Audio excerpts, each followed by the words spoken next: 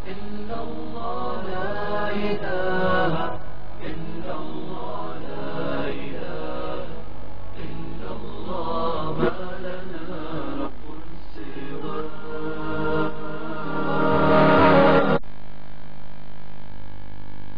السلام علیکم ناظرین، منصف ٹی وی کے پروگرام راہ ہدایت میں آپ کا استقبال ہے، خیر مقدم ہے۔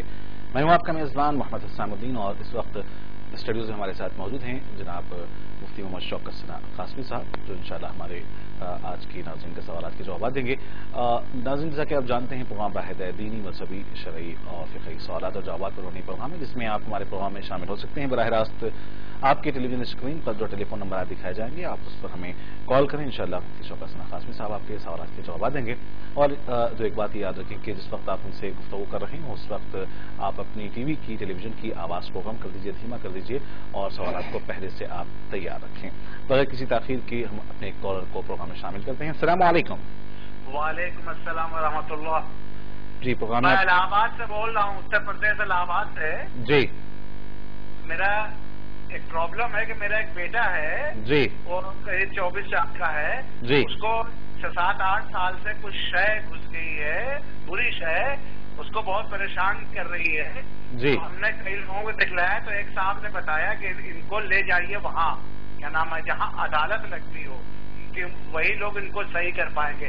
تو جہاں عدالت لگتی تھی ہم وہاں لے گئے ہیں، اور وہاں لے جانے کے بعد جو ہے اس کو جتنا فائدہ ہونا تھا ہوا، اور ایم ٹیک کر رہا ہے لڑکا، ایم ٹیک کر رہا ہے۔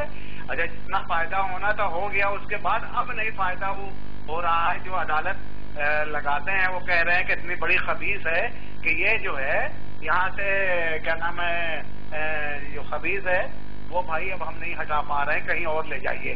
تو ہم آپ سے مدد چاہ رہے ہیں کہ ہمیں کوئی ایسے ہوں جن کے پاس ہم جائیں، اور میرا بیٹا صحت مند ہو جائے، وہ خبیث ضرور انشاءاللہ آپ کے سوال کو شامل کرتے ہیں۔ آپ اپنا نام بتائیں، کہاں؟ اخلاق حسین۔ اخلاق حسین صاحب، ٹھیک ہے، الہ آباد یو پی سے۔ جی، بہت بہت شکریہ اخلاق صاحب، ضرور آپ کے سوال کو شامل کریں گے۔ ایک اور کالر اس وقت ہمارے ساتھ ہیں۔ السلام علیکم۔ السلام علیکم ورحمۃ اللہ وبرکاتہ۔ جی محترم، پروگرام میں استقبال ہے، خیر مقدم ہے، فرمائیے کیا سوال ہے؟ میں انور اقبال سے جی، انور اقبال صاحب بات کر رہا ہوں۔ جی، 5 سال کی مبارکبادی قبول کیجیے۔ جی، 5 سال آج آپ منا رہے ہیں، ماشاء اللہ۔ جی، جزاک اللہ۔ اور ترقی کیجیے، سمجھانا۔ جی، سورج کی ڈوبنے کے بعد جو تاریخی ہو جاتی ہے، کہا کہ سورج نے سوال کیا کہ میرے بعد کون اس زمین کو روشن کرے گا؟ ٹمٹماتے ہوئے چراغ نے کہا کہ بسا اوقات ہم کوشش کریں گے۔ جی، جی، اس لیے خرافات چینل میں آپ کی جو روشنی بکھر رہی ہے، اس میں اور تیزی آ جائے، آمین۔ جی، جزاک اللہ۔ مفتی صاحب کوئی مبارکباد، اور آپ کا سپلیمنٹری کوشچن سے زیادہ متاثر ہو۔ جزاک تو اللہ۔ آدمی تو دیکھ کے 1-2 منٹ کے اندر کتنی لمبی بات کرے گا، بالکل۔ باہر کر سمجھانا۔ یہ بتایا جائے کہ سفر میں اگر آدمی ہے، سمجھانا ہے، جی، اور پتہ ہی نہیں چل رہا ہے کہ ابھی سورج نکلنے کا وقت ہے یا زوال کا وقت ہے اور کیا ہے، اور کچھ اجنبیت کا ماحول ہے، کوئی راہ ہدایت وہاں پر دینے والا اتنی صبح میں نہیں، جی، مسجد سے اذان کی آواز آ رہی ہے، جی، تو اس وقت پہ اپنے دل سے تعین کر کے پڑھ لیا جائے تو بہتر ہے۔ ٹھیک ہے، ہاں یا نہیں میں بس تو سرل جواب مبارکبادی قبول کی جائے، جان صاحب آپ بھی اور شوکت صاحب آپ بھی۔ جزاک اللہ، بہت اللہ شکریہ۔ تعالیٰ خیر دے، دیٹ از اپریشیٹ۔ جی، بہت شکریہ انور اقبال صاحب، پروگرام میں شرکت کا، مبارکباد دینے کا۔ ایک اور کالر اس وقت ہمارے ساتھ ہیں۔ السلام علیکم۔ السلام علیکم۔ وعلیکم السلام، پروگرام میں آپ کا استقبال ہے۔ کون صاحب، کہاں سے؟ میں محمد مقبول خان اننت ناگ جینتی سے ہوں۔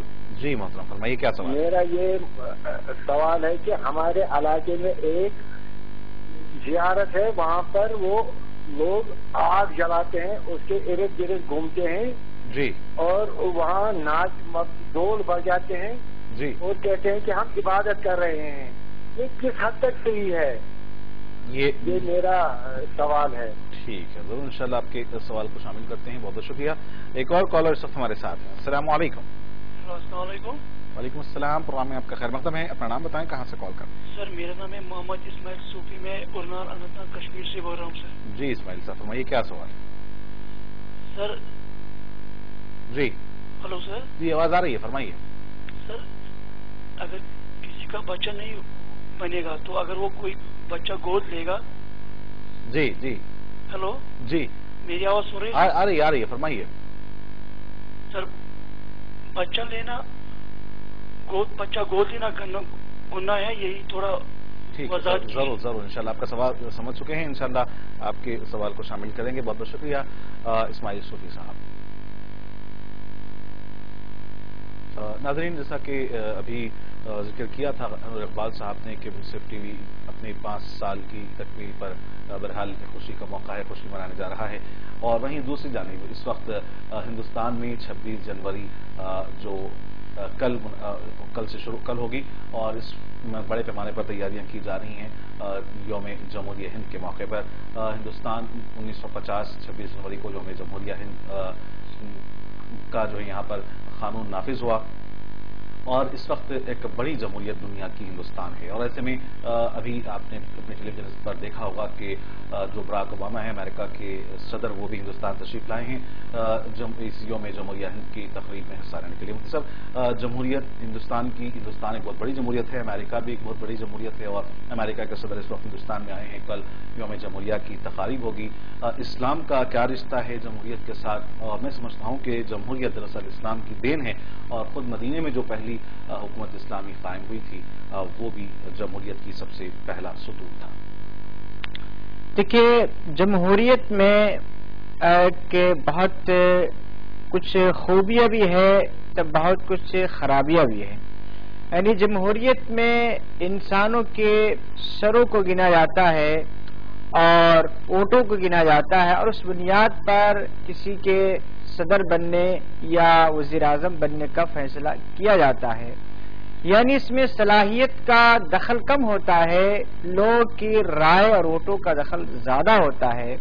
जबकि इस्लाम में अक्सरियत की बुनियाद पर नहीं, इस्लाम में सलाहियत की बुनियाद पर और जिस मनसब के लिए उसको मंतखब किया जा रहा है उस मनसब के लायक होने की बुनियाद पर वो मनसब दिया जाता है।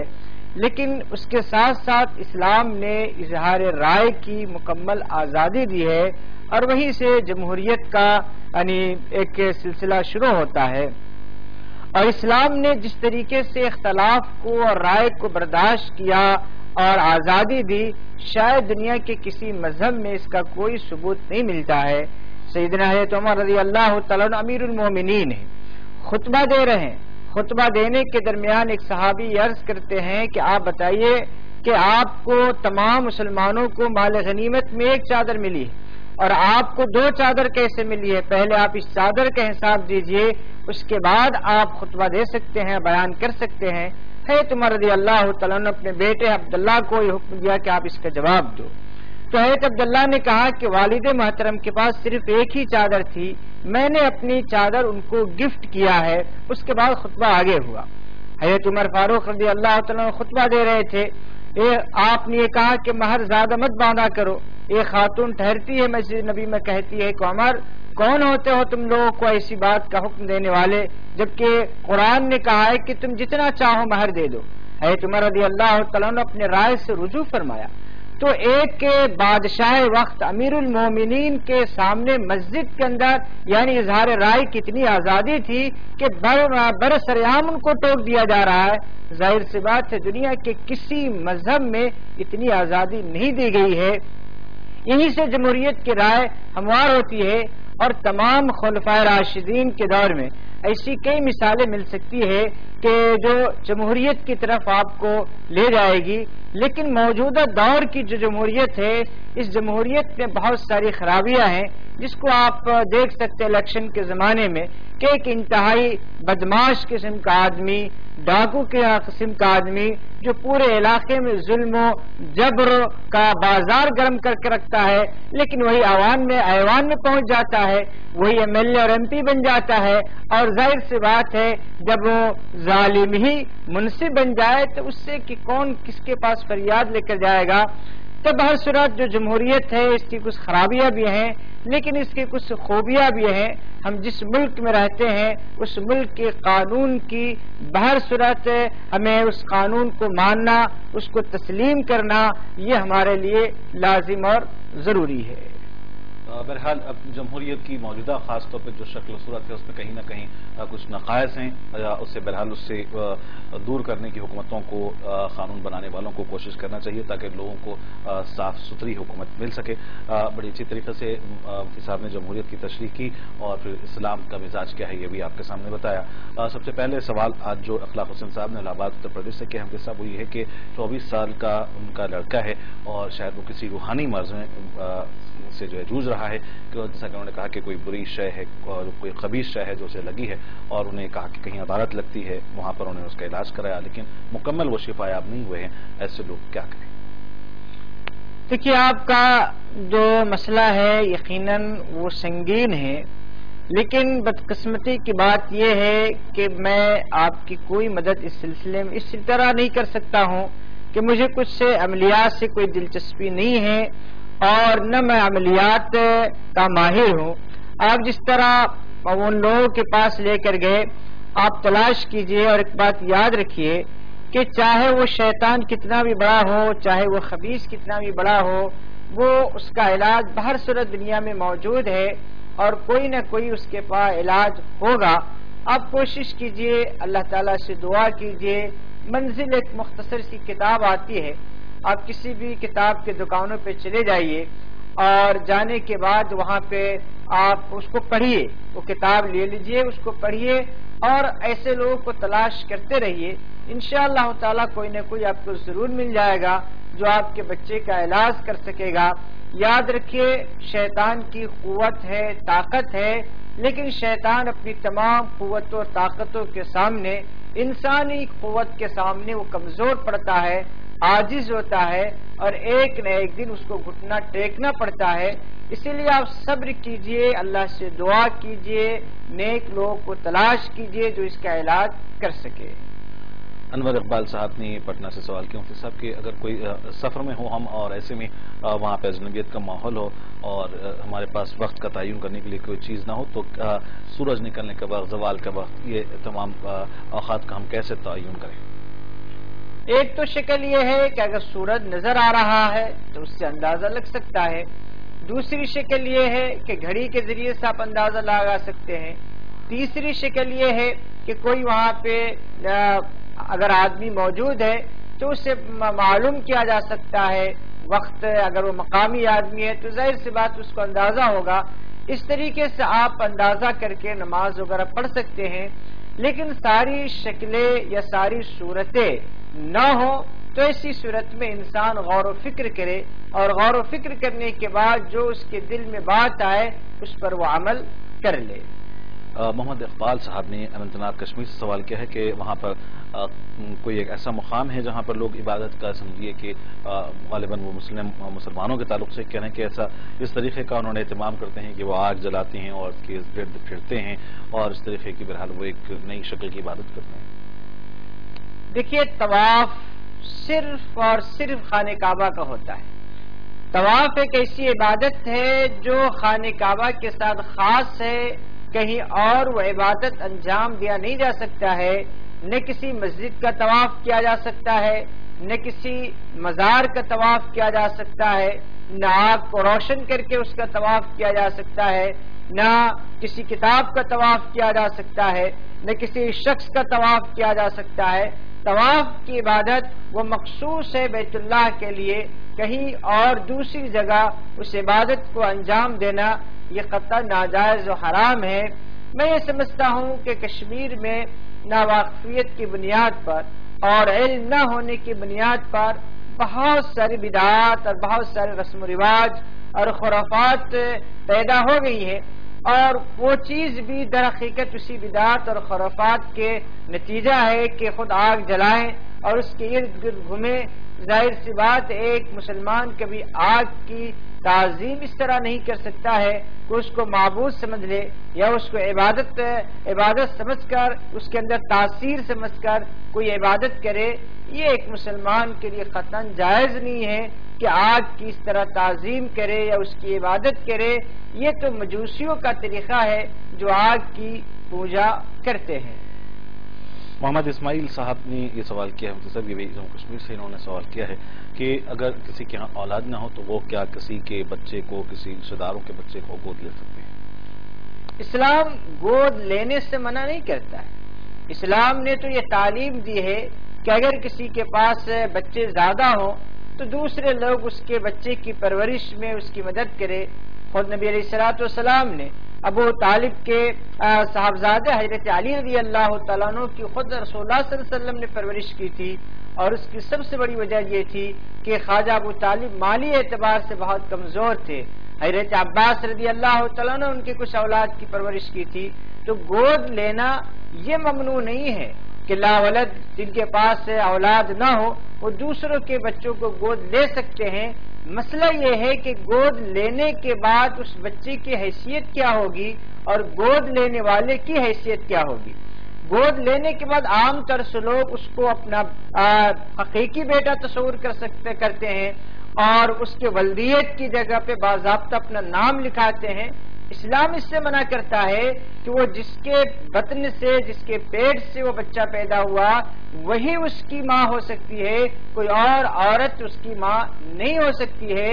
اور جس کے واسطے سے وہ بچہ پیدا ہوا وہی اس کا حقیقی باپ ہو سکتا ہے.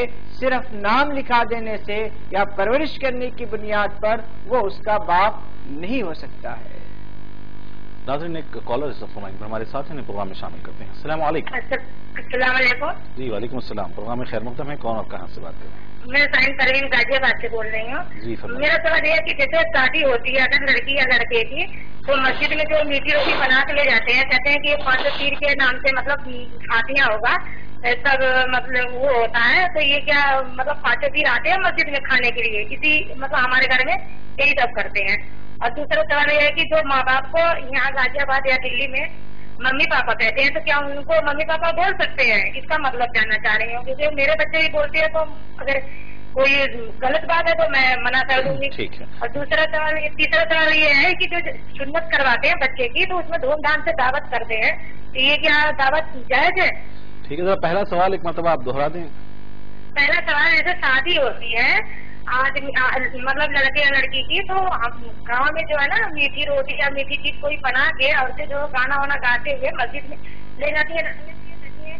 ابھی مولانا صاحب آئیں گے تو یہ شادیاں کریں گے 5 پیر کے نام سے. ٹھیک ہے ضرور، انشاءاللہ آپ کے سوال کو شامل کرتے ہیں. ایک اور کالر شخص ہمارے ساتھ ہیں. السلام علیکم. وعلیکم السلام. جی محترم، پروگرام میں آپ کا استقبال ہے. کون صاحب کہاں سے؟ میں محمد عبداللطیف نظام. عبداللطیف صاحب، جی پروگرام میں استقبال ہے. عبداللطیف صاحب فرمائیے کیا سوال ہے؟ میرا ایک سوال ہے. جی. جو فرض نماز جو ہے نا پڑھتے اپن، جی پڑھ تو پڑھ لیتے لیکن سنت بعض لوگ نہیں پڑھتے. جی. سنتوں کی کیا اہمیت ہے یعنی پڑھنے کے واسطے بول کے ان سے سب سے پوچھنا تھا کیوں تو فرض پڑھ لے رہے سمجھا رہے بار بار مسجد میں بول رہے سنت پڑھ سکتے نہ بول کے. بالکل سنت پڑھے تو کیا عمل ہوتا ہے، کیا فائدے ہیں اس سے؟ ٹھیک ہے ضرور، انشاءاللہ آپ کے سوال کو شامل کرتے ہیں. عبداللطیف صاحب بہت شکریہ. ایک اور کالر شخص ہمارے ساتھ ہیں. السلام علیکم. السلام علیکم ورحمۃ اللہ وبرکاتہ. وعلیکم السلام. پروگرام میں آپ کا استقبال ہے. کون صاحب کہاں سے؟ میں کینور سے بڑا محمد جاوید. محمد جاوید صاحب فرمائیے. محمد جاوید صاحب کیا سوال ہے؟ جی میرے لڑکے کا نام محمد شریم رکھا، تو اس کا نام میننگ بتا سکتے ہیں؟ محمد شریم. شریم. جی شریم لڑکے کا نام نا؟ جی ہاں. ٹھیک ہے، اچھی بات، ضرور انشاءاللہ. ایک اور کالر صاحب ہمارے ساتھ ہیں. السلام علیکم. السلام علیکم. وعلیکم السلام. جی جی آپ کی آواز تھوڑا سا. میں پٹنہ سے بول رہا ہوں. جی جی پٹنہ کے لوگ مذاق بتا یہ مذاق ہے. مطلب آپ کی آواز برابر نہیں آ رہی ہے. ایک مرتبہ دوبارہ سے آپ کوشش کریں کال کرنے کی. ایک اور کالر صاحب ہمارے ساتھ ہیں. السلام علیکم. السلام علیکم. السلام علیکم ورحمۃ اللہ. وعلیکم السلام. پروگرام میں آپ کا استقبال ہے. کون صاحب کہاں سے؟ ہم کرناٹک سے بات کر رہے ہیں. جی جی جی فرمائیے کیا سوال ہے؟ جو یہ تبلیغی جماعت کے جو مولانا رہتے ہیں مسجد کے اندر، جی ان کے پیچھے نماز ہوتی ہے یا نہیں ہے؟ ٹھیک ہے ضرور انشاءاللہ. وعلیکم السلام. جی محترم، کون اور کہاں سے؟ میں ایک سوال پوچھنا چاہتے ہیں سر. جی کلگام کشمیر سے ہم بول رہے تھے. جی جی جی. ہمیں سوال یہ ہے کہ جو مسجد کا جگہ ہے نا، جی جو مسجد کے علاوہ اور کچھ جگہ ہے ہم اس کے جو گورنمنٹ ہے نا کشمیر کا جی ہم اس میں یہ برانچ بنا سکتے ہیں. آپ کی آواز بھی برابر نہیں پہنچ رہی ہے. ایک اور مرتبہ کوشش ذرا آواز جو گورنمنٹ آج برانچ دیتا ہے نا جی جی ہم وہی برانچ بنا سکتے ہیں اس جگہ میں. یعنی کیا گورنمنٹ کی دی ہوئی زمین پر ہم مسجد بنا سکتے ہیں؟ یہ سب کا سوال ہے. ہاں جو مسجد کا جگہ ہے سب. ٹھیک ہے چلیے آپ کا سوال کو بھی شامل کر دیں. بہت شکریہ پروگرام میں شامل ہونے کال کرنے کا. سب سے پہلے پروین صاحبہ نے غازی آباد سے سوال کیا مفتی صاحب کہ شادی کے موقع پر کوئی خواتین میٹھی چیزیں بنا کر فاتحہ وغیرہ دلا کر اسے مسجد میں پہنچاتی ہیں اور وہاں کوئی آ کر اسے کھاتے ہیں. ایسا کوئی وہاں پر جو ہے سسٹم ہے, طریقہ کار ہے, کیا اسے درست ہے؟ دیکھیے آپ کے غازی آباد یا دلی وغیرہ میں یا اس کے علاوہ اور کہیں بھی جو یہ رسم ہے کہ شادی سے پہلے کوئی میٹھی چیز مسجد میں بھیجائی جائے اور کوئی عالم صاحب آ کر فاتحہ دے کسی پیر کے نام پر اور وہ پیر صاحب آ کر وہ کھائیں, یہ سب کیا ہے رسم و رواج ہے. یہ تو خود انسان سوچ سکتا ہے کہ جو اس دنیا سے چلا جاتا ہے پھر دوبارہ کبھی اس دنیا کی طرف وہ جھانک کر بھی نہیں دیکھتا ہے. اگر وہ نیک ہے تو اللہ کی طرف سے اس کو اتنی نعمتیں دی جاتی ہے کہ اس کو اس نعمت میں اتنا مگن اور مست رہتا ہے کہ دنیا کی طرف کبھی نگاہ اٹھا کر ہی نہیں دیکھتا. اور اگر وہ خود گنہگار و بدکار ہے تو اللہ کی تبارک و تعالیٰ کی طرف سے اس کو اتنا عذاب دیا جاتا ہے کہ اس کو کبھی موقع ہی نہیں رہتا کہ وہ دنیا کی طرف دیکھ سکے. اسی لیے مرنے کے بعد کوئی پیر, کوئی ولی, کوئی اللہ کا نیک بندہ پھر دنیا میں کسی کے گھر آئے یا کسی کے فاتحہ کی شیرینی کھانے کے لیے آئے, ایسا نہیں ہو سکتا ہے. یہ تو سب کھانے پینے کی بات ہے کہ بڑے بزرگوں کا نام لیا جائے اور ان کے نام پر چھوٹے لوگ جو فاتحہ دینے والے ہوتے ہیں وہ لوگوں کو عام طور سے ناواقفیت میں رہ کر خود کھاتے ہیں اور خود کھانے کا بہانہ بنا کر بڑے بزرگوں کا نام کا واسطہ دیتے ہیں. اس طرح کا رسم و رواج بالکل اسلام کے, قرآن و سنت کے خلاف ہے. اسی لیے ان رسم و رواج سے اپنے آپ کو بچانا چاہیے. اسلام بہت سیدھا سادہ آسان مذہب ہے. اس سے آسان مذہب دنیا میں اللہ تعالیٰ نے بنایا ہی نہیں ہے. ایک اور سوال ان کا یہ ہے کہ عام طور پر ماں باپ کو بچے الگ الگ ناموں سے, کہیں ممی پاپا, کہیں ڈیڈی, کہیں امی ابو کہتے ہیں, تو کیا یہ ممی پاپا کا جو کہنا ہے صحیح ہے؟ مسلمانوں کو اپنی تہذیب, اپنی تمدن کی حفاظت کرنا بہت ضروری ہے. یہ ممی, یہ پپا, یہ اسلامی تہذیب نہیں, اسلامی تمدن نہیں اور یہ مسلمانوں کا طریقہ نہیں ہے. اسلام مسلمانوں کو تو اپنی زبان, عربی زبان اور اردو زبان کو زیادہ سے زیادہ آگے بڑھانا چاہیے اور انہی الفاظ کو استعمال بھی زیادہ سے زیادہ کرنا چاہیے. چونکہ یہ دونوں الفاظ انگلش کے الفاظ ہیں, فی نفسی ہی بولنے میں کوئی حرج نہیں ہے, ناجائز و حرام نہیں ہے, بول سکتے ہیں, لیکن بہتر نہیں ہے کہ ان الفاظ کا استعمال کیا جائے جس سے ہماری تہذیب اور تمدن پر کسی طرح کا کوئی اثر پڑتا ہو یا ہمارا کلچر دوسروں کے کلچر میں جا کر گڈمڈ ہو جاتا ہو. اس لیے اپنی تہذیب کی حفاظت کرنی چاہیے, اپنی زبان کی حفاظت کرنی چاہیے. اسی لیے دونوں الفاظ بولنا بہتر نہیں ہے, لیکن اگر کوئی بولتا ہے تو ناجائز و حرام بھی نہیں ہے. ایک اور سوال انہی خاتون کا یہ ہے کہ عام طور پر بچوں کی ختنہ کے موقع پر دھوم دھام کی جاتی ہے, دعوت دی جاتی ہے, تو کیا یہ تقریب کی جا سکتی ہے؟ دیکھیے, اسراف کیے بغیر, فضول خرچی کیے بغیر, غیر شرعی رسم و رواج کیے بغیر محض اگر دعوت کی جائے دوست و احباب کی یا رشتہ دار کی تو اس دعوت کی گنجائش ہے کہ ایک سنت اور ایک عبادت کے موقع پر اس طریقے سے دوست و احباب کو, رشتہ دار کو بلا لیا جائے تو اس کی گنجائش ہے. لیکن اس کو رسم و رواج دے دینا یا غیر ضروری طور سے بہت زیادہ اسراف کرنا یہ قطعاً مناسب نہیں ہے. عبداللطیف صاحب نے نظام آباد سے سوال کیا ہے کہ اکثر دیکھا جاتا ہے کہ لوگ مساجد سے فرض نماز تو پڑھتے ہیں لیکن سنن اور نوافل یا خاص طور پر سنتوں کی جو ہے وہ اہتمام اس کا نہیں کرتے. آپ سے وہ سنت کی اہمیت کے تعلق سے جاننا چاہتے ہیں. بہت اچھی بات ہے کہ آپ نے یہ سوال کیا، لیکن آپ یہ دیکھیے کہ فرض پڑھنے والوں کی کتنی تعداد ہے. جو لوگ نماز فرض پڑھتے سنت نہیں پڑھتے ہیں اس کے اوپر آپ کو شکایت ہے. ہمیں تو شکایت یہ ہے کہ مسلمانوں کی بہت بڑی اکثریت اس وقت نماز سے غافل ہے. حالانکہ سیدنا عبد القادر جیلانی رحمۃ اللہ علیہ جن کا اب جشن ہونے والا ہے اور 11ویں شریف اور فلاں فلاں لوگ مناتے ہیں، انہوں نے باضابطہ اپنی کتاب میں لکھا ہے کہ اگر کوئی آدمی مسلمان جان بوجھ کر نماز چھوڑ دیتا ہے تو مسلمان ہی نہیں رہے گا، اور ایسے لوگوں کو مسلمان کے قبرستان میں ہی دفن نہیں کیا جائے گا. اور بے نمازی کسی برتن میں کھا لے تو اس کے برتن میں کھانا بھی درست نہیں ہے، اور ایک بے نمازی کی نحوست 40 گھروں تک جاتی ہے. یہ ان کی کتابوں میں، ان کی تعلیمات میں جو اپنے مریدین کو اور اپنے متوسلین کو جو تعلیم و تبلیغ کیا کرتے تھے انہوں نے باضابطہ اس کو لکھا ہے. تو مسلمانوں کی بہت بڑی تعداد ہے جو نماز سے اس وقت غفلت برت رہی ہے.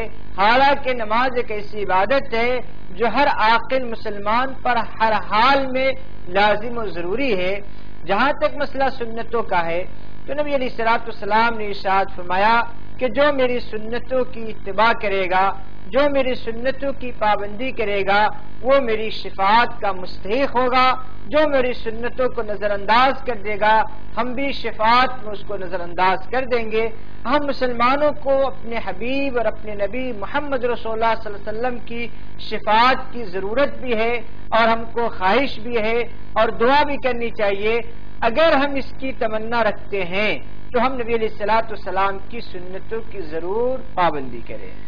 ایک اور بات عبدالعزیز صاحب کی بات سے کہ عام طور پر جب مسجد میں لوگ نماز ادا کرتے ہیں تو ممکن ہے کہ وہ سنت و نوافل گھر میں بھی ادا کرتے ہوں یا سنت پڑھ کر آتے ہوں، کیونکہ سنت و نوافل آپ نے اس سے پہلے بتایا تھا کہ گھر پر پڑھنا زیادہ افضل و بہتر ہے. تو کیا اگر ہم حسن ظن بھی رکھ سکتے ہیں لوگوں کے تعلق سے کہ ممکن ہے کہ وہ لوگ جو نماز پڑھنے آ رہے ہوں، جو فرض کی جو پیروی کر رہے ہوں، فرض جو پڑھتے ہوں، وہ ممکن ہے کہ سنت بھی پڑھ رہے ہوں گے؟ سنتوں کو گھر میں پڑھنا بہتر ہے، بہت اچھا ہے، لیکن چاہے گھر میں پڑھیے چاہے مسجد میں پڑھیے، بہر صورت سنتوں کو بلا کسی مجبوری کے چھوڑنا درست نہیں ہے. محمد جاوید صاحب نے کریم نگر سے سوال کیا ہے کہ لڑکے کا نام شریم رکھنا چاہتے ہیں، کیا نام یہ شریم صحیح ہے جو غالباً مکے کے امام کا نام ہے؟ یہ نام تو صحیح ہے، رکھ سکتے ہیں، کوئی حرج نہیں ہے. ایک اور صاحب نے سوال کیا ہے مفتی صاحب کہ کیا تبلیغی جماعت کے حضرات کے پیچھے ہم نماز پڑھ سکتے ہیں، نماز درست ہو جائے گی؟ ہر مسلمان کے پیچھے مسلمان کی نماز ہو جائے گی. دیکھیے یاد رکھیے جو لوگ مسلمانوں کے درمیان تفرقہ پیدا کرنے کی کوشش کرتے ہیں، مسلمانوں میں آپس میں عداوت دشمنی اور نفرت پھیلانا چاہتے ہیں، ایسے علماء کا ایسے عوام کا بائیکاٹ کیا جانا چاہیے. چاہے وہ مسلکن اہل حدیث کے ہوں یا دیوبند مسلک کے ہوں، تبلیغی جماعت کے ہوں یا بریلوی مسلک کے لوگ، ہر ایک کی نماز دوسروں کے پیچھے ہو جاتی ہے. اسی لیے کہ امام کے لیے مسلمان ہونا ضروری ہے. تبلیغی جماعت کے لوگ بھی مسلمان ہیں، اہل حدیث کے لوگ بھی مسلمان ہیں، جماعت اسلامی والے مسلمان ہیں، دیوبند والے مسلمان ہیں، بریلی مکتوب فکر کے لوگ بھی مسلمان ہیں. یہ سب مسلمان ہیں، ان میں آپس میں چند مسائل میں اختلاف ہے اور یہ اختلاف کوئی بہت بڑی بات نہیں ہے. لہذا اس اختلاف کو عداوت کا، نفرت کا ذریعہ نہیں بنانا چاہیے اور ایک دوسرے پر کفر و شرک کے فتوے نہیں داغنا چاہیے. ایک مسلمان دوسرے مسلمان کے پیچھے نماز پڑھے، ایک دوسرے کے ساتھ محبت کے ماحول اور فضا کو قائم کرنے کی کوشش کرے. اس طرح کی عداوت کس کے پیچھے نماز پڑھ سکتے نہیں، کس کے پیچھے بھی نماز پڑھیے، لیکن اللہ کے واسطے نماز تو پڑھیے، سنتوں کی پابندی کیجیے، نمازوں کی پابندی کیجیے، شریعت اور سنت کی پابندی کیجیے. ناظرین ایک اور کالر ہمارے ساتھ ہیں، پروگرام میں انہیں بھی شامل کرتے ہیں. السلام علیکم. السلام علیکم. جی پٹنہ سے نہیں بول رہے ہیں سر؟ جی نعیم صاحب، پروگرام میں استقبال ہے، خیر مقدم ہے. فرمائیے نعیم صاحب کیا سوال ہے؟ ایک سوال یہ ہے کہ ہمارے گھر سے 3-4 مکان کے بعد کل ایک خواتین آئی تھی. جی. ان کا کہنا ہے، وہ ہماری اہلیہ سے کر رہی تھی، آپ سے نہیں کر. ان کا کہنا ہے کہ جب عشاء کا جو وقت شروع ہوتا ہے یا اذان ہوتی ہے تو اس سمے وہ سو جاتی ہیں جی. اور صبح جب فجر کا اذان ہوتی ہے تو اس سمے عشاء اور فجر دونوں ساتھ میں پڑتی ہیں. یہ برابر ان کا یہ ہے, کوئی ایسا نہیں ہے کہ کوئی پہلا بار ہے. تو ہم کا اچھا ان سے پوچھ کے ہم بتا دیں گے مفتی صاحب. ٹھیک ہے, مستقل عمل یہ رہا ہے, کر رہے ہیں کہ وہ عشاء کی نماز کو فجر کے ساتھ ملا رہے ہیں. ٹھیک, برابر اٹھ کرتی ہے, سو جاتی ہیں. ٹھیک ہے, ضرور انشاءاللہ آپ کے سوال کو شامل کریں گے. بہت بہت شکریہ نعیم صاحب پروگرام میں شامل ہونے کال کرنے کا. ایک اور کالر اس وقت ہمارے ساتھ ہیں. السلام علیکم. السلام علیکم. وعلیکم السلام. پروگرام میں آپ کا خیر مقدم ہے. کون صاحب کہاں سے؟ سر میں اننت ناگ کشمیر سے بول رہا ہوں, محمد اسماعیل صوفی. سر میں نے ابھی کیا نا 5 منٹ پہلے. جی جی جی جی جی جی. سر اگر اس نے صحیح بولا, لیکن اگر کسی کا بھائی کا بچہ گود لیا تو وہ کہاں تک صحیح ہے, کیونکہ وہ بھائی کا بچہ خون کا رشتہ ہوتا ہے اس کے ساتھ. یہ کہاں تک صحیح ہے اگر کوئی بھائی کا بچہ یا بہن کا بچہ گود لے گا؟ ٹھیک ہے, جائز ہے کہ گناہ ہے؟ ٹھیک ہے, ضرور انشاءاللہ آپ کے سوال کو شامل کرتے ہیں صوفی صاحب. بہت بہت شکریہ. ایک اور کالر سب ہمارے ساتھ ہیں. السلام علیکم. السلام علیکم. وعلیکم السلام. جی, کون صاحب کہاں سے؟ ہم راکی سے سر بول رہے ہیں. جی. چلیے میرا ایک سوال ہے سر کہ میرا ریلیشن میری ماما کی لڑکی سے نہیں تھی. جی. اور میرے کو رشتہ پسند نہیں تھا. بعد میں مطلب تھوڑا بہت بات بھی ہو گئی تھی اور پھر میرے کو رشتہ کاٹنا پڑا, تو اس کے لیے ہم لوگ بہت ناراض ہیں. جی. تو ابھی مطلب ہم نہیں بھی بولتے, چھٹی میرے کو نہیں جچ رہا تھا. ابھی ہم بہت سچویشن میں ہم بہت ٹینشن میں ہے, تو میرے کو کچھ ایسا آئیڈیا ہوتا ہے کہ ریلیشن بھی صحیح ہو. ٹھیک ہے, ضرور انشاءاللہ. بہت بہت شکریہ. مطلب پروگرام میں شامل ہونے کال کرنے کا. اس سے پہلے کشمیر سے ہمارے کالر نے سوال کیا تھا مفتی صاحب کہ مسجد کی جگہ غالباً ہے اور پھر مزید شاید کوئی جگہ اگر حکومت کی طرف سے مل سکتی ہے تو کیا اس پر مسلمان مسجد بنا سکتے ہیں؟ دیکھیے, حکومت کی طرف سے اگر جگہ فراہم کی گئی ہے مسجد کے لیے تو مسجد کی مزید توسیع میں اس زمین کو شامل کیا جا سکتا ہے, کر سکتے ہیں, اس میں کوئی حرج نہیں ہے. اسی طریقے کا ایک اور معاملہ مجھے بھی دیکھنے میں آتا ہے کہ مسجد سے متصل ایک چھوٹا سا پلے گراؤنڈ تھا جو زیادہ استعمال میں نہیں تھا, کیونکہ مسجد کی توسیع ضروری تھی. تو کیا ایسے صورت میں مسجد کی توسیع بغیر حکومت کی اجازت کے یا وہاں پر کوئی مسجد کے بیت الخلاء وغیرہ کی مسجد کی توسیع کے لیے بنایا جا سکتے ہیں؟ دیکھیے, زمین چاہے کسی فرد کی ہو, کسی عوام کی ہو یا حکومت کی ہو, اس کی اجازت کے بغیر مسجد کی تعمیر کرنا یہ قطعاً درست نہیں ہے. اجازت لینے کے بعد, منظوری لینے کے بعد ہی اس کو مسجد میں شامل کیا جا سکتا ہے, ورنہ مسجد کی توسیع میں دوسروں کی زمین کو بغیر اس کی اجازت کے شامل کر لینا یہ قطعاً درست نہیں ہے.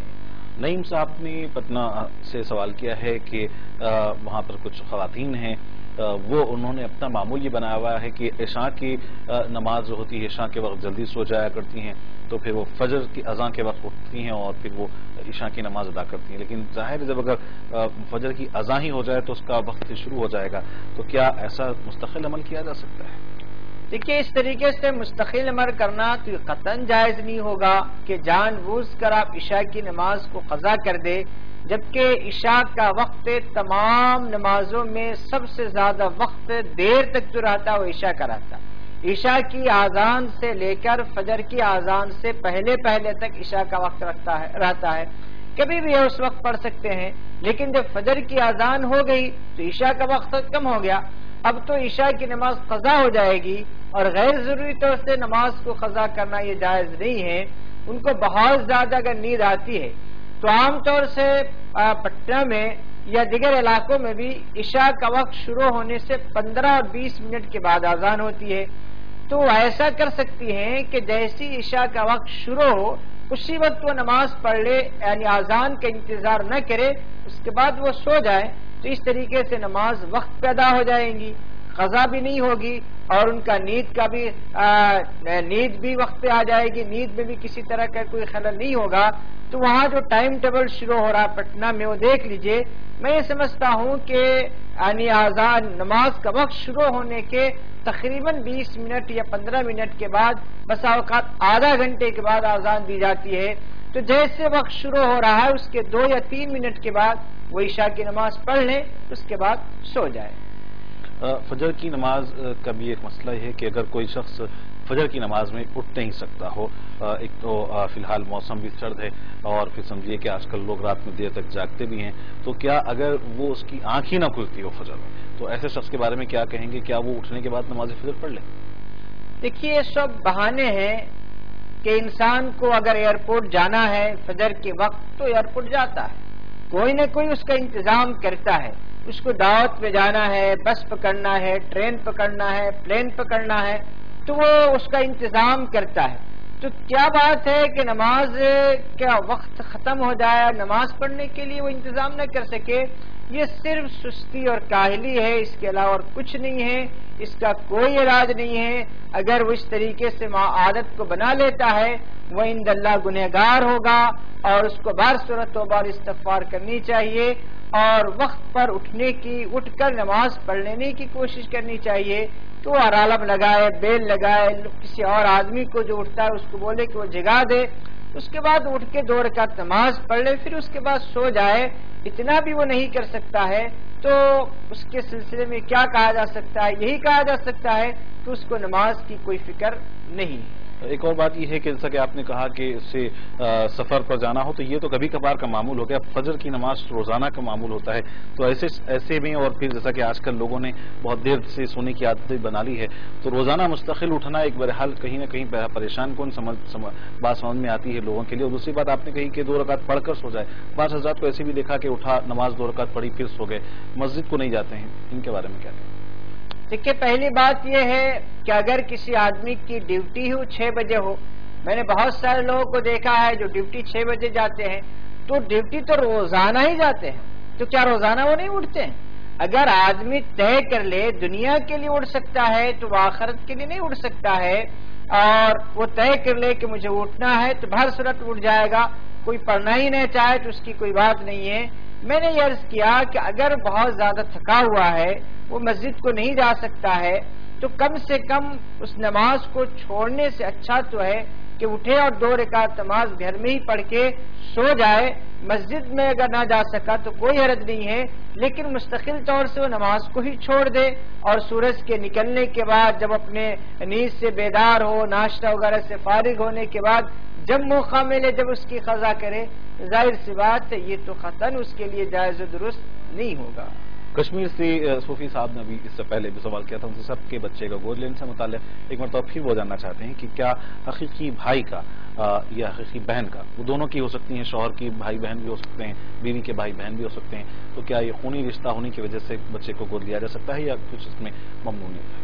دیکھیے میں نے عرض کیا کہ گود لینے کا مسئلہ ہے، کسی کے بچے کو بھی آپ گود لے سکتے، چاہے آپ کا اس سے رشتہ ہو یا رشتہ نہ ہو، گود لینے میں کوئی حرج نہیں ہے۔ البتہ آپ اگر اپنے قریبی رشتہ دار کے لیں گے تو بہت سارے مسائل ہوں گے، یعنی مشکلات کم ہوں گی بنسبت اجنبی کے لینے سے، لیکن باپ کی جگہ پہ آپ اپنا نام نہیں لکھا سکتے ہیں، ماں کی جگہ پہ آپ کی اہلیہ اپنا نام نہیں لکھا سکتی ہے، اسی لیے کہ قرآن نے صاف طور سے اعلان کر دیا ہے کہ ماں تو وہی ہوتی ہے جو بچے کو جنم دیتی ہے۔ ظاہر سی بات ہے جو عورت بچے کو جنم نہ دے وہ اس کی ماں نہیں ہو سکتی ہے۔ اس میں ایک اور سوال یہ ہم سب کہ آپ نے کہا کہ وہ اپنا نام نہ لکھائے، ماں باپ اپنا جو حقیقی ماں باپ ہیں ان کا ہی نام لکھایا جائے، لیکن وہ بچہ اپنے ماں باپ کو کیا کہہ کر پکارے گا؟ دیکھیے اب مثلا چچا ہے تو چچا تو باپ کے ہی درجے میں ہوتا ہے، تو اگر اپنے بیٹے یا بھائی کی اولاد کو اگر لے رہا ہے تو وہ آپ کو اس کو باپ بھی کہہ سکتا ہے، یعنی اس کو تو باپ کی ہی درجہ ہے، باپ کہہ سکتا ہے، ابا بول سکتا ہے، اور اسی طریقے سے کسی اور کے بچے کو بھی لے لے اور اگر اس کو باپ کے نام سے خطاب کرے یا اماں کے نام سے خطاب کرے تو اس میں کوئی حرج نہیں ہے، لیکن باضابطہ ہر جگہ پہ یہ پروف کرنا ہے کہ میرا ہی بیٹا ہے، یہ غلط ہے۔ ایک اور شخص ہمارے ساتھ ہیں ناظرین، انہیں پروگرام میں ہم شامل کرتے ہیں۔ السلام علیکم۔ السلام علیکم۔ السلام علیکم۔ میں تو جین کس بول رہا ہے؟ جی جی جموں کشمیر سے بول رہا ہے۔ جی فرمائیے مطلب کیا سوال ہے؟ جی سوال تو یہ ہے کہ جو ابھی بتایا انہوں نے مودی صاحب نے گود دینا بچہ ہے نا، اس کی پراپرٹی میں حصہ ملتا ہے؟ ٹھیک ہے، بڑا اہم سوال آپ نے کیا ہے، ضرور انشاءاللہ آپ کی اس سوال کو بھی شامل کرتے ہیں. بہت بہت شکریہ پروگرام میں شامل ہونے کال کرنے کا. ان سے اس سے پہلے ایک کالر اس وقت ہمارے ساتھ ہیں، انہیں پروگرام میں شامل کرتے ہیں. السلام علیکم. السلام علیکم. وعلیکم السلام. السلام علیکم. وعلیکم السلام. سر میں کشمیر سے غلام قادر بول رہا ہوں. کل کے روز میں صبح جب مسجد میں گیا تھا، میں روز انشاءاللہ صبح مسجد میں فجر نماز کے لیے جاتا ہوں، وہاں 2 صفحے پورے ہوئے تھے، لیکن جب میں پہنچا تو امام صاحب نے اللہ اکبر کیا تھا تو وہاں میں اکیلا رہ گیا. میں نے دوسرے آدمی کو نیچے نہیں کیا اپنے صفحے کو جمع کے لیے. تو کیا وہ درست، میں نے اکیلے ہی نماز پڑھی، کیا وہ درست ہے یا نہیں؟ مجھے تیسری صف میں آپ اکیلے تھے؟ میں اکیلا ہی تھا، تیسرے صفحے میں اکیلا ہی تھا. ضرور انشاءاللہ. ٹھیک ہے، آپ کے سوال کو شامل کریں. بہت بہت شکریہ. ایک اور کالر صاحب ہمارے ساتھ ہے. ہلو، السلام علیکم. وعلیکم السلام سر. جی محترم، کون بول رہا میں شری نگر سے بول رہا ہوں. جی فرمائیے، کیا سوال ہے؟ ہاں، میرا ایک سوال ہے کہ ہمارا باپ ہے اور ہم 3 بھائی ہیں. جی. یہ ہمارا باپ جو ہے، جو پراپرٹی اب ہم سپریٹ رہ رہے ہیں. جی. میرا باپ تو بڑے بھائی کے ساتھ رہ رہا ہے. اب وہ پراپرٹی زمین کا مسئلہ ہے، وہ دونوں بڑے 2 بھائیوں کو دیتا ہے زیادہ، مجھے دیتا ہے کم. ٹھیک ہے، ضرور انشاءاللہ آپ کے سوال کو شامل کرتے ہیں. بہت بہت شکریہ محترم پروگرام میں شامل ہونے کال کرنے کا. ایک اور کالر صاحب ہمارے ساتھ ہیں. السلام علیکم. وعلیکم السلام. جی محترم، کون اور کہاں سے؟ ہمیں بنگلور سے بول رہے ہیں. جی اپنی آواز کو تھوڑا سا آپ. ہمیں بنگلور سے بول رہے ہیں. بنگلور سے. جی محترم فرمائیے. ہمارا سوال یہ ہے جی، بھائی کے لڑکے کو بھائی کی لڑکی سے شادی کر سکتی کیا؟ اپنے ہی بھائی کے لڑکے سے کیا شادی کی جا سکتی ہے بچے کی؟ ہمارا بھائی جو ہے ہمارے چھوٹے بھائی کی لڑکی سے شادی کر سکتی کیا؟ ٹھیک ہے، ضرور. یعنی آپ اپنے لڑکے کی شادی، آپ اپنے لڑکے کی شادی، ایک اور مرتبہ، آپ کے لڑکے کی شادی بھائی کے لڑکی سے کرنا چاہتے ہیں آپ؟ ٹھیک ہے، ضرور انشاءاللہ. اور دوسرا سوال، جی، مرحوم کو ثواب پہنچانا تھا کس طریقے سے پہنچانا؟ ٹھیک ہے، ضرور انشاءاللہ آپ کے دونوں سوال شامل کریں گے. بہت بہت شکریہ پروگرام میں شامل ہونے کال کرنے کا. ابھی ہم گفتگو کر رہے تھے مطلب سب گود لینے سے متعلق. ایک اور سوال اسی سلسلے کا جموں سے ہمارے کالر نے کیا ہے. سوال یہ ہے کہ کیا جو گود لی ہوئی اولاد ہے اس کو وراثت میں کیا ملے گا؟ دیکھیے، گود لی ہوئی جو اولاد ہے وہ شرعاً اولاد کے درجے میں نہیں ہے، یعنی گود لینے کی وجہ سے وہ حقیقی اولاد نہیں ہوتی. اسی لیے وہ یعنی جس نے گود لیا ہے اس کی جائیداد کا وہ شرعاً وارث نہیں ہوگا، الا یہ کہ اپنی زندگی میں اس کو کچھ اس کے نام سے رجسٹری کر دے یا اس کے لیے وصیت کر دے تو وہ اس کا مالک ہو سکتا ہے. اگر گود لینے والوں نے نہ وصیت کی ہو نہ اس کے نام سے کوئی جائیداد رجسٹری کی ہو تو مرنے کے بعد شرعاً وہ اس کی جائیداد کا وارث نہیں ہوگا. لیکن ظاہر عام طور پہ ایسا ہوتا ہے کہ اگر وہ ان ماں باپ کے ساتھ ان اپنے جنہوں نے اسے پالا پوسا ہے ان کے ساتھ ہوتا ہے تو عام طور پہ جائیداد کا وارث اسے ہی سمجھا جاتا ہے. ویسی صورت میں اگر کسی لڑکے کی جائیداد کو ماں باپ نے یعنی جس نے بھی انہیں پالا تھا انہوں نے اس کے حوالے نہ کیا ہو تو کیا ایسی صورت میں ان کے انتقال کے بعد وہ وراثت کیسے تقسیم ہوگی؟ اصل میں وراثت کا جو اصول ہے کہ وراثت کی تقسیم قرابت کی بنیاد پر ہوتی ہے. اس میت کے جو جتنا قریب ہوگا وارث ہوگا. تو یہ چونکہ اس کو جو قربت تھی لے پالک ہونے کی بنیاد پر خونی رشتہ اس کا نہیں تھا، خونی قرابت اس کو حاصل نہیں تھی، لہذا اس کی جو میراث ہوگی اس کے بھائی بہن یا دیگر جو رشتہ دار ہوں گے ان رشتہ داروں میں وہ جائیداد تقسیم ہوگی. اس لے پالک کو کچھ نہیں ملے گا. ایک اور سوال کشمیر سے ہی مطلب کہ جو ابھی ہمارے جو کالر نے سوال کیا تھا وہ مسجد میں جب پہنچے نماز کے لیے تو 2 صفیں مکمل ہو گئی تھی، تیسری صف میں یہ اکیلے تنہا تھے، انہوں نے کسی شخص کو پیچھے نہیں لیا، تو کیا ان کی نماز درست ہو گئی ہے؟ دیکھیے، ایسی صورت میں بہتر یہ ہے کہ آگے سے کسی آدمی کو کھینچ لیا جائے تاکہ تنہا نہ کھڑا ہوا جائے. لیکن اس زمانے میں چونکہ لوگوں کو مسئلے معلوم نہیں ہے، اگر آگے سے کسی کو کھینچیں گے تو وہ نمازی توڑ دے گا یا الجھ پڑے گا، آپ سے جھگڑا کرنا شروع کر دے گا. اسی لیے موجودہ دور میں علماء کی رائے یہ ہے کہ تنہا صف میں اگر کوئی کھڑا ہو جا رہا ہے تو بھی کوئی حرج نہیں ہے، اس کی نماز بلا کسی کراہت کے درست ہو جائے گی. لہذا آپ نے جو اس طرح سے نماز پڑھی ہے آپ کی نماز بالکل درست ہے.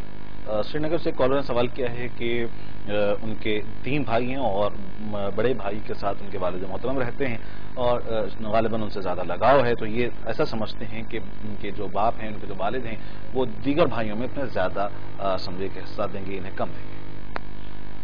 نبی علیہ الصلوۃ والسلام نے ارشاد فرمایا فاتقوا اللہ، والدین سے والد سے کہا کہ اللہ سے ڈرو اور اپنے اولاد کے سلسلے میں برابری کا معاملہ کرو.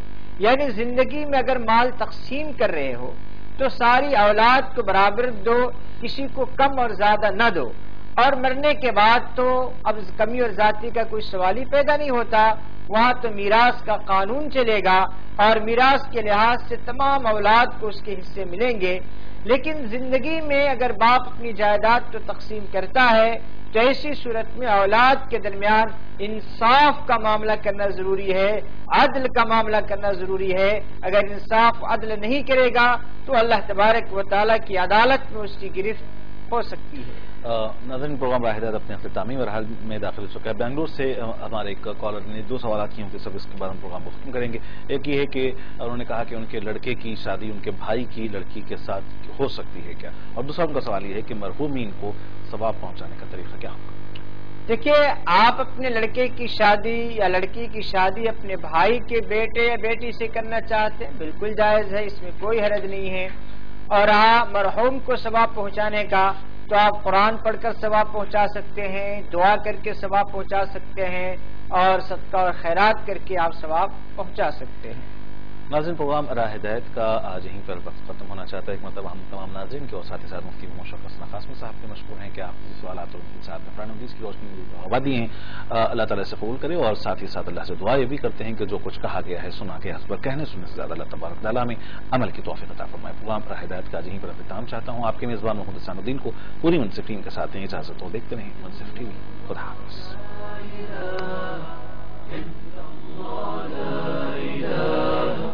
إلا الله ما لنا رب سواه.